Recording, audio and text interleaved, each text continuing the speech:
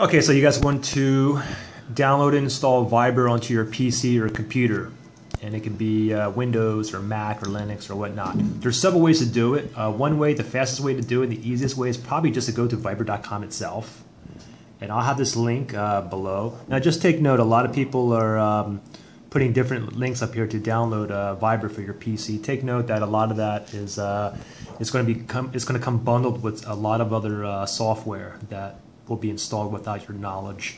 So be very wary of that. But anyways, this is one way to install it. I'll have the link down there, and then once you install it, take note it's going to take a while. It's going to take, man, I'm going to say like 15 minutes to actually to install. But once it does, then this will pop up here. And of course, it says here to activate VIBER on your desktop, you must first have VIBER installed on your mobile device. And I'm assuming that everybody already has VIBER on their mobile device. But if they don't have VIBER, if they don't have a smartphone or anything, then I mean, you're going to have to find a way to have it on someone else's smartphone then in order to get this activated here, because you can't get a new one this way.